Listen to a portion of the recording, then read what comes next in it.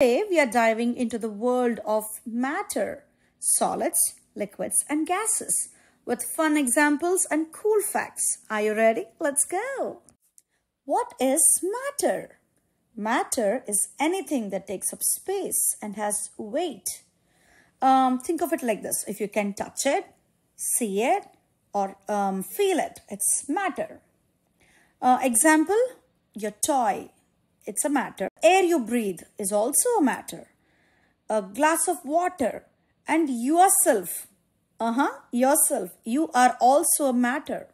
Matter comes in three forms: solid, liquid, and gas.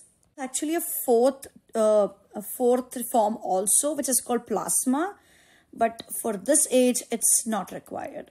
So we can say like this: everything around us is made of matter.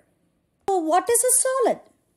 A solid is something that has its own shape, meaning it does not change unless you break it or squish it. Solids keep the same volume.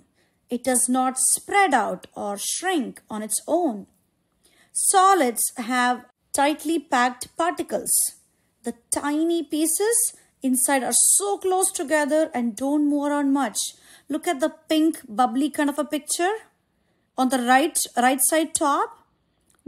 That's how the solids look from inside. Examples are seashell, ice cube, wooden block. And how about you? Are you a solid? Yes, of course you're a solid too. What is a liquid? Liquids do not have their own shape. They take the shape of the container they are in. The volume of liquid do not change even if you pour them into different containers. How about the particles? The pink color bubbly thingy which you're seeing on the top right? Those are the particles. That's how it looks from inside. They are much spread out compared to the solids, right? So they can move around easily. Examples are juice, water, paint. What else can you think about? Yeah, that's a good one. Gases don't have a shape of their own. They fill up whatever space they are in. For example, the beach ball, the air inside a beach ball spreads out to fill the whole ball.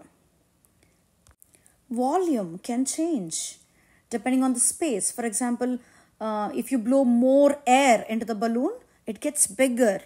If you take out the air from the balloon, it becomes smaller, so it changes. Particles. Look at the pink bubbly kind of a picture on the top right. The gases are made of tiny bit called particles. These particles, they are spread out and they move really fast. So the examples we can give: beach ball, balloon, and the air you breathe, breathing out. Let's play, is it solid, liquid, or gas? What is this? A log of wood. So is it solid, liquid, or gas? Yeah, it's solid. How about this? Yes, it's gas. How about this one? It's a glass of milk. Liquid. How about this one? A glass of juice. Liquid. Correct. How about this? It's a diamond. It's a solid. How about this? CO2 means carbon dioxide. It's a gas. Water is super cool because it can change from one form to another. For example, the ice cube is solid. It's the water when it is frozen. We call it as ice. It's cold and hard. So then liquid is the regular water. We drink it, we splash it, and we swim in it. Gas, this is called the steam. It's hot and it looks like a little cloud kind of a thing. It comes from boiling water. So how does the water change its form from solid to liquid? When you heat the ice, it melts. It turns into water. So solid is converted to liquid, and this process is called melting. When water is heated up even more, it evaporates. It becomes a steam or a gas. For example, a steam comes out of a hot cup of tea.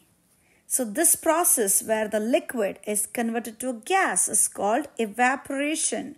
Can we all say evaporation? Evaporation. Good job. Just a fun fact, it can also go backwards, okay? For example, the steam. When steam cools down, it becomes water. This is called condensation. Can we all say condensation? Very good. Once the water freezes, you put it in the freezer, then it becomes ice again. So this is called freezing. So see, water has superpowers, isn't it? See you all in the next video.